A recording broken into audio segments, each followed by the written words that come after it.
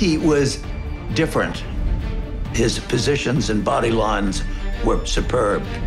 Beautiful arms, a great back, and the head up. He was physically the perfect male specimen. The best skater in the world, and his name is John Carey.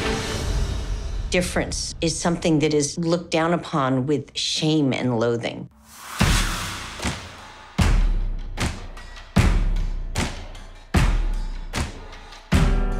I think John had a very difficult childhood, and skating became the escape.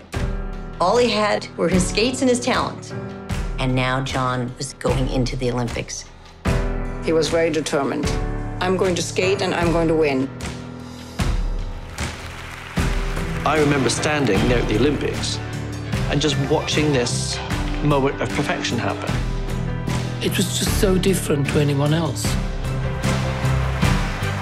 Can you imagine what it would be like having won a gold medal and then to go to a press conference where the major thing of interest is to whether or not he was gay? It certainly wasn't the accepted thing to have a gold medalist who was a gay man. All the people that he has loved or had relationships with have fallen by the wayside. He said, whatever greatness you think I have, there are demons of equal value that are inside of my soul.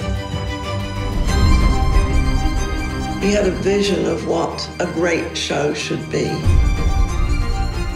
He had the guts to be his true self on the ice. It was so moving, so beautiful. My skating will never be the same again.